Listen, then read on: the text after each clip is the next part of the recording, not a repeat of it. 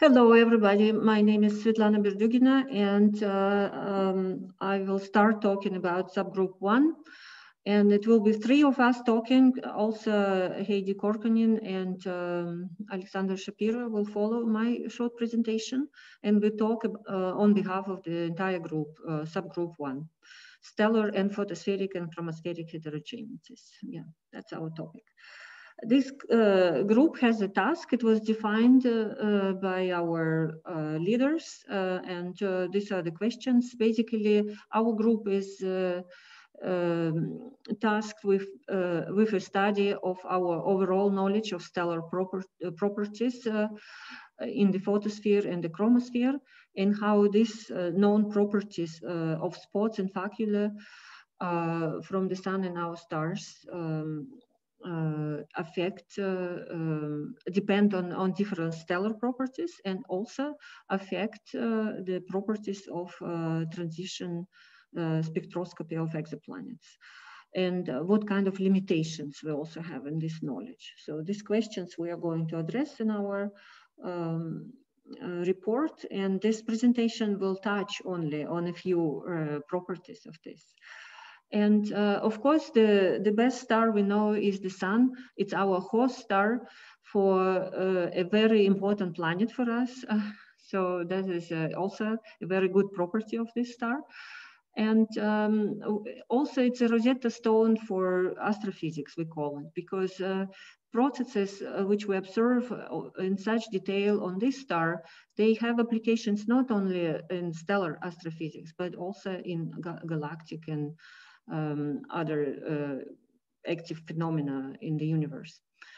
So, and this star, which we know so well, it looks differently in different wavelengths. And here are just some snapshots, some examples to show that how the sun phase changes from X-ray to optical and to microwave and millimeter wavelengths. If we observe brightness, and this is shown on the top, if we measure fluxes in these wavelengths.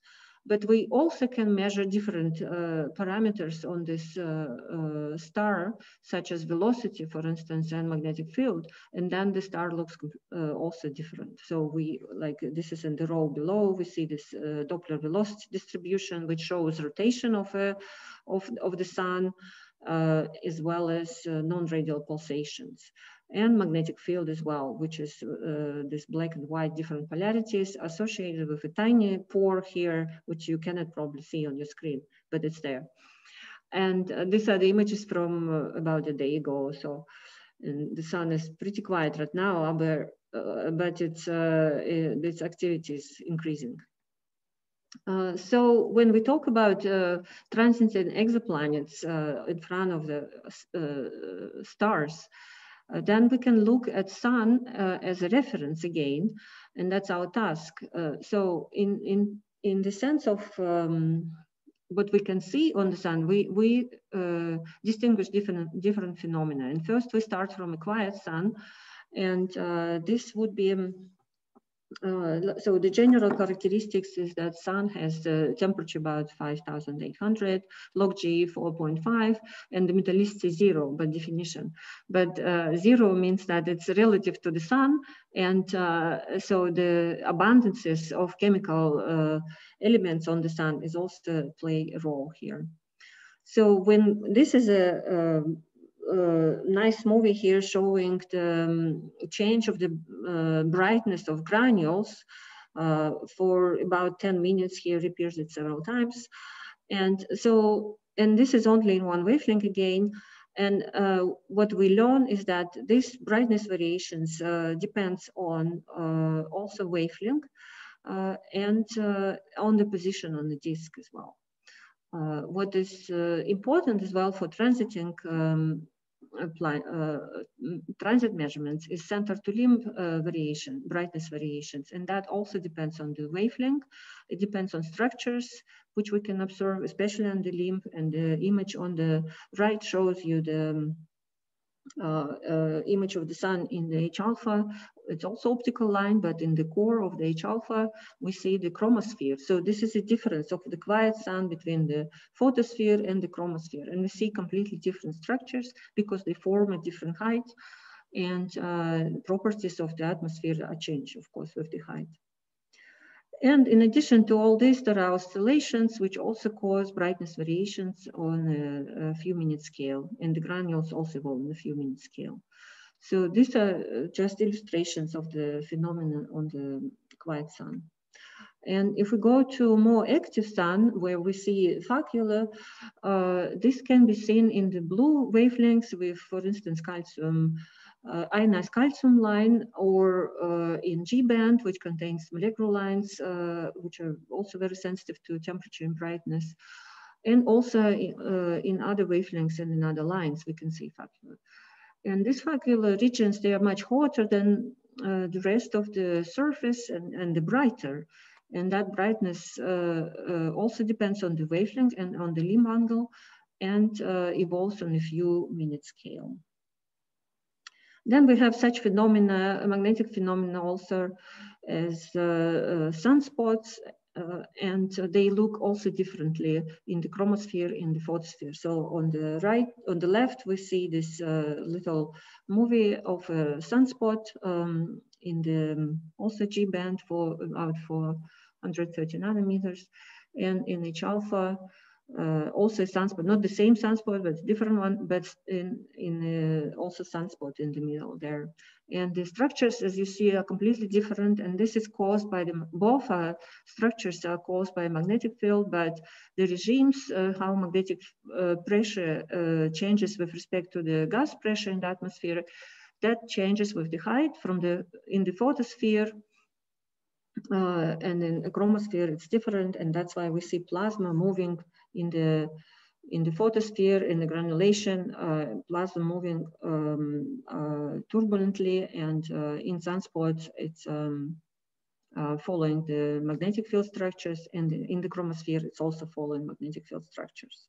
And that's again depends on the wavelength and on the limb position. So now is another interesting phenomena is flares, and flares are important. They happen, they important in many ways. So they release energy in space, and they affect also exoplanets and our planet. And here is also illustration that flares on the sun may last not just a few minutes like small flares, but there are big flares which can last for hours. So this was a Halloween storm, very famous in 2003. On the left, this graph of the X-ray flux variations that was a continuously flaring period of time. And when the planet transiting the flaring region, that's also a change of the brightness, and not always white light changes in some lines, like in H-alpha here show an example, but some flares can be white light, as we know from other stars as well, and from the sun also there was example.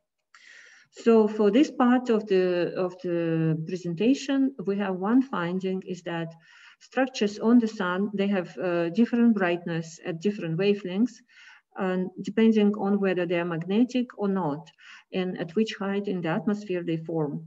They evolve on time scales from minutes to months and years. And that's what we consider is very important to learn from the sun. And that will be a benchmark for stellar measurements. Then we can proceed to stellar structures, and this will be presented by Heidi. Yes, thank you, Svetlana. So as we saw these beautiful images from the solar surface, of course, for stars, we don't really have that kind of information, that detailed information. On the other hand, we can make images of stellar surface, even sunspot-like structures.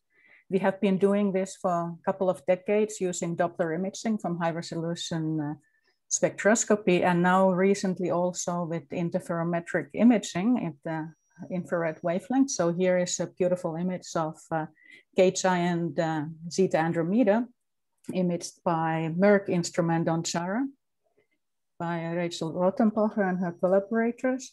So here we see that this is a very active star. It has very large spots. It also has this persistent polar spot, which we don't see on the sun. But of course, on the,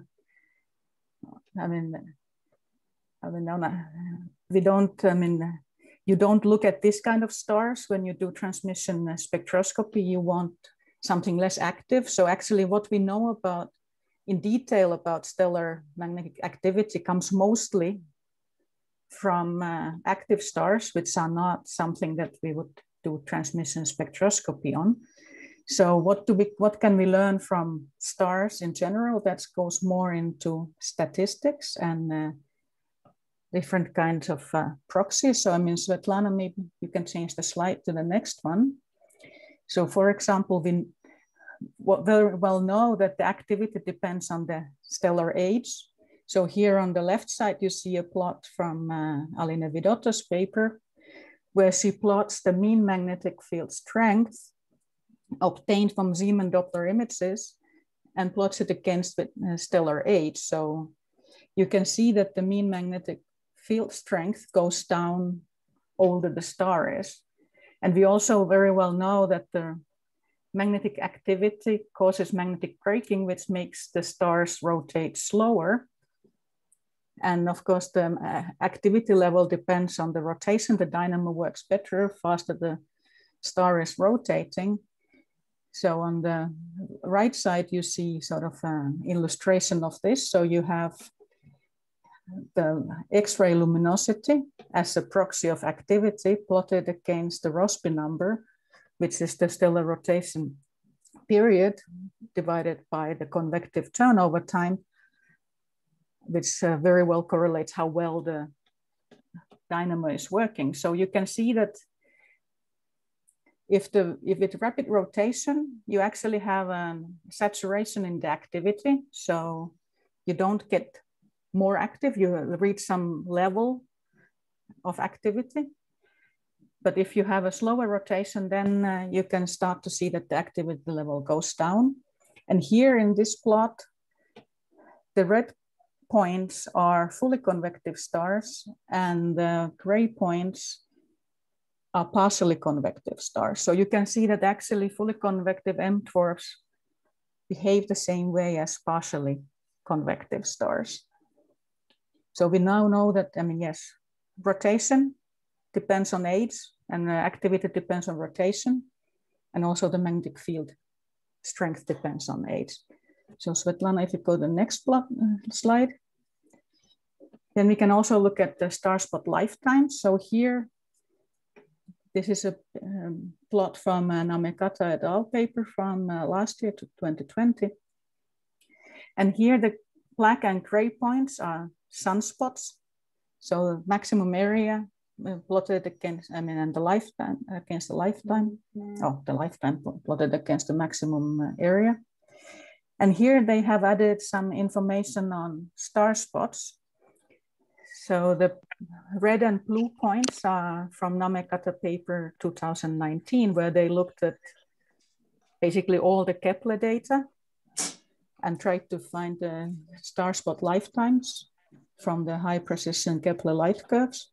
But of course, they could only do that for some stars. So, I mean, the sample is some 50, 60 individual star spots. And then also there are plots from some individual stars like Kepler 17 with stars here. And the takeaway message is that the lifetime of the star spots is in these measurements is 10 to 350 days, with the spot areas being 0.1 to 2.3% of the solar hemisphere. And actually they are not exactly following the empirical sunspot lifetime area relation. So they are not exactly following that, but of course that could be partly due to not resolving all the details on the surface. So if you go to the next slide. So then we can also look at are these stars dominated by spots, so dark regions, or by faculae bright regions? And here is a paper from Reinhold et al. where they looked at Mount Wilson chromospheric emission, compared the cycles in those to photometric cycles from ground-based photometry. And they could see that you had, this has been shown by other people too, but this is the most recent result. So that, when you have younger stars, you have, they are spot dominated. So here you have these, like the blue line is 300 megayear line, and then you have a black dashed line, 800 megayears, and the red line is 2.5 gigayears. So you can see that the facula dominated, so the stars that have, the photospheric brightness is higher during the maximum of the activity, they are the older stars. So it seems that stars that are older than 2.5 gigayears, more or less, they tend to be facula dominated. So they get brighter with more magnetic activity, whereas the other, younger stars tend to get dimmer. Okay, and then next slide, Svetlana.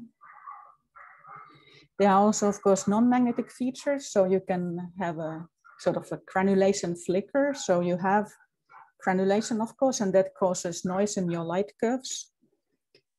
And that noise is usually, here plotted from Kepler data, and taking the RMS from 8 hours observations, timescales of 8 hours or less, and then plotted against astroseismic log G value, actually. So that actually, this granulation flicker correlates very well with the log G. But you can also see that this granulation flicker, which is at the level of parts per 1,000, it gets higher with, at lower log G, so larger stars. And then you of course have also solar-like oscillations, but they are, and here is a plot showing some 500 stars, Kepler, where Kepler has observed solar-like oscillations. But these variations are at the parts per million level and timescales of few minutes.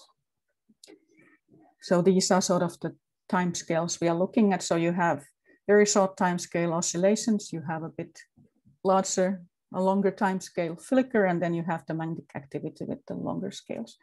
So if you, Svetlana, go to the next slide. So the finding from the stars is that many of the lower activity stars, so the stars that we are mostly interested in for transmission spectroscopy, they are actually facula dominated.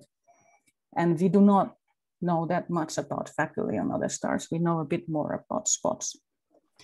And so here, we get the details from the sun, and we get some statistics from the stars, and then we have simulations to bridge these two. So Sasha, your turn. Thank you very much, Heidi. Yes, yep. So my task for the next couple of minutes is to bring you to a bright world of simulations and a dark world of invitation faults. Next, please, Sveta. Yeah, so there are a number of codes for realistic simulations of stellar and solar atmospheres, and I will not be able to obviously review them for the next couple of minutes, and even more, I would definitely be a wrong person for this. So my task is much more modest. Basically, I will show you a couple of applications which might be useful for transit spectroscopy. And most of the examples I will show, they are performed, well, simulations for them are performed with a Murray code, well, simply because I'm working in the institute where this code is being actively developed. Next, please, Sveta. So, as we know, independently when and where we look at the sun, we can always see magnetic fields there. Yeah? So as has been shown by Sveta in one of her first slides, the sun is never free from the magnetic field. And already, like a couple of decades ago, it was suggested that these magnetic fields are brought about by so-called small-scale dynamo. So it's dynamo which operates just underneath the surface by the convective motion underneath the surface. And there have been several attempts to simulate this dynamo. And here I show two pictures from the most recent paper by Matthias Rempel. So what we see on the left is basically structure of the horizontal magnetic field and the optical surface. And one can see that even so, like we don't have any real activity, yeah, we don't have any input from the bottom of the convective zone, we see quite significant magnetic field, yeah, and the average value of the magnetic field is roughly 70 Gauss, which is actually agrees quite well with available solar observations, yeah. And then on the right, we see the brightness structures of the quiet sun. And of course, most of that bright structure has nothing to do with the magnetic field. So it just comes from the convective motion, but what is important for us here, that this small scale dynamo does modify this pattern. Yeah, it's modifying this inhomogeneity, the pattern what we see. And for example, we know now that sun, like what recent simulations have shown, that the sun becomes roughly 0.5% brighter in simulations with SSD than with non-magnetic setup. So this SSD, the small scale dynamo, is actually in charge of quite a significant change of the solar brightness. Next slide, Theta, please. Yep, so basically the takeaway message from here is that magnetic fields are present on surfaces of even the most inactive stars, and they affect stellar radiation. For example, limb darkening, yeah, which is crucial for the retrieval of planetary radiosa. There will be a talk by Nadia Kostagris, who will talk about that just in roughly an hour. And also this magnetic field introduces further inhomogeneities, yeah, which are crucial for analyzing the profiles from transit spectroscopy. Then in our institute, we are now doing rather intense simulations of the surface of the SSD for various stars. And what we can see that this efficiency of the small scale dynamo strongly depends on the spectral class and on metallicity. So obviously we are going to have different effects depending on the fundamental parameters of stars we are looking in. Next slide, please, Sveta. So now I am moving from this inactive stars to more active stars, when basically we have some activity which is coming from the global dynamo, yeah, which is responsible for the activity cycles of stars, and presumably this magnetic field forms, well, depending on the school you belong, people would think that it forms either in the bottom of the convective zone or somewhere distributed in the convective zone. So what happens, this magnetic field, it emerges on stellar surfaces in the form which might be well described by the flux tubes. That's something what is shown on the left. And this flux tube, the magnetic field, basically inhibits the convection, the flow of convective energy. And then depending on the size of this flux tube, the feature, what we would see on the stellar surface will be a dark or bright. And it can become bright basically because of this so this magnetic feature is embedded in the stellar surface, and it might be heated through the hot walls by warmer radiation. Yeah, that's what is shown on this picture. And if flux tube is small, so we have relatively large area of this hot walls to the overall volume of the magnetic feature, then it becomes bright. So ensembles of these features, we call them facula. If the magnetic field is larger, we would see pore, and if the magnetic field is if the flux tubes is even larger, we would see some inclination of the magnetic fields close to this flux tube, and we would form spots. And for a long time, to calculate to calculate spectra of these magnetic features, yeah, because that's basically what is important for them. Here, people had to rely on 1D semi-empirical models. And one of the main problems of these 1D models, why it's difficult to rely on them for stellar modeling, is that they were basically created by hands to reproduce solar observations. Then next slide, Sveta, please. And with a number of black or white magic, what some of us could recently do is to model the behavior of these facular features. Here is 1D geometry, so as I said, it's a little bit of black magic, but what we could do is to model the contrasts of these magnetic features for stars with different metallicities. So what is shown here is a ratio between facular and white intensity somewhere in the intermediate disk position as a function of the wavelengths. So one could see that it has a very noisy structure because of the Fraunhofer lines. And what is important here is that one could see that it strongly depends on the metallicity of a star. Yeah? So for stars with larger metallicity, the contrast of magnetic features is substantially larger. And this obviously is going to have important applications for transit spectroscopy, simply because, well, we now know that at least for hot Jupiters, most of the hot Jupiters are observed around stars with metallicity larger than the sun. So one should definitely take this behavior, take into account this dependence of contrast on the metallicity. Next slide, Sveta, please. And I think I will skip it. Next slide, please. Yep, and as I said, that was done with a black magic. Now we are also trying to run simulations without any magic, so real 3D simulations of magnetic features on stellar surfaces. And what is shown here, that's from paper by Charlotte Norris based on simulations of Beck et al. With Moram code. That's basically the distribution of spectra close to the disk center. Yeah, so basically it's distribution of all these homogeneities. Yeah, so and one could see that on the left plot, basically we see quite some, so no magnetic field. So basically what we see here, it's mainly granulation. Yeah, and then on the right we look at the active sun, so the sun with facula, and we see that this distribution is getting significantly broader. Yeah. So, and one should also note here that these pictures are done for the disk center, and the effect from the magnetic field are not strongest at the disk center. So when we move to the limb, we expect to see even stronger effects. So we would see significant effect of the magnetic field on this inhomogeneities, yeah, crucial for the transit spectroscopy. Next slide, Sveta, please.